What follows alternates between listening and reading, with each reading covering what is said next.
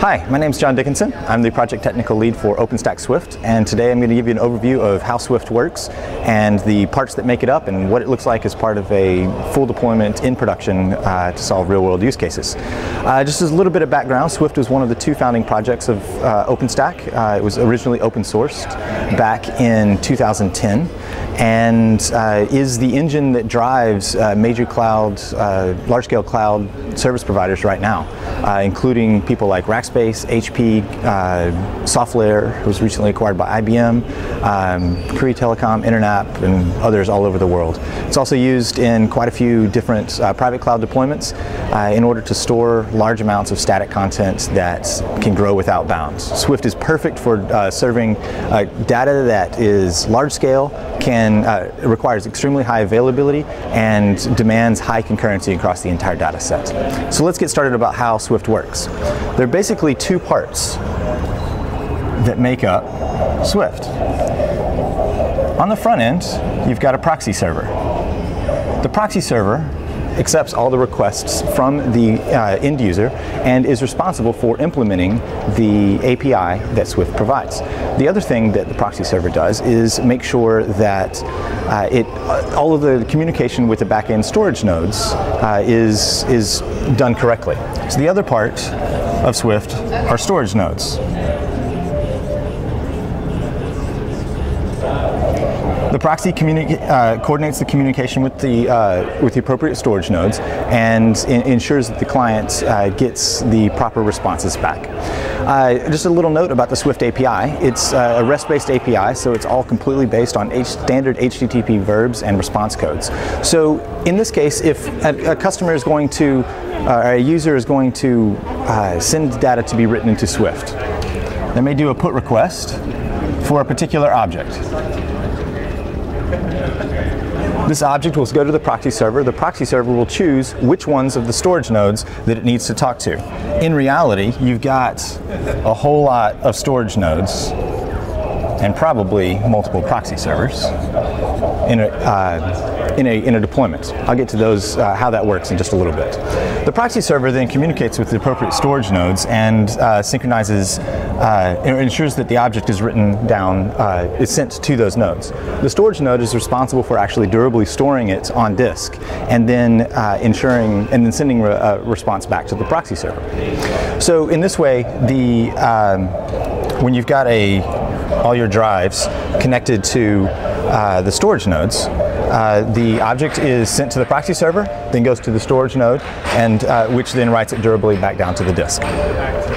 Swift is a replicated-based system, and what that means is that all the data inside of it will be stored multiple times to assure very high availability and durability.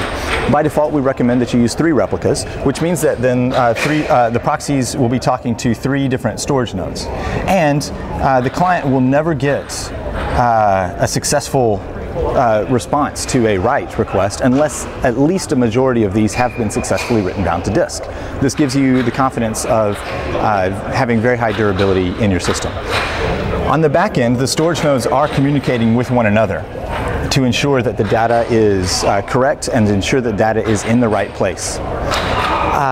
If, for example, this hard drive were to die, which is something that is very common in real-world deployments, hard drives fail, the other storage nodes, the entire rest of the cluster, will then participate in ensuring that the data that was stored on this drive is automatically replicated off onto another hard drive. So in this case, it may be that it will be written over here, and so you will still have your full 3 durable copies of your data in your system. The really great thing about this modular design in Swift is that you can, if you need more, you can add more. So if you need to expand the end user throughput and the actual amount of connections you're able to support, you can expand out proxy servers. If you need to increase the number of the amount of overall storage you have provisioned in your cluster because you're running out of space or something, you can add new storage nodes, and you can adjust these to match your real-world use case. So if you have something that is demanding very high throughput but relatively not a lot of storage, then you can maybe get a little heavier on proxy nodes. If, however, you want to do very cheap and deep storage. You may just have a few proxy nodes, but need to have an enormous number of storage nodes and associated hard drives so you can store all of your data. Swift gives you the flexibility to do this. So there's two,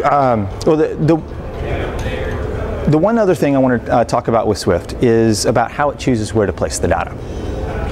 The Swift uses a concept called a ring to choose to place the data. And what happens is that when a request comes in, we look for, let's say, some object. We then can look up in the ring where the what appropriate storage nodes are responsible for this data.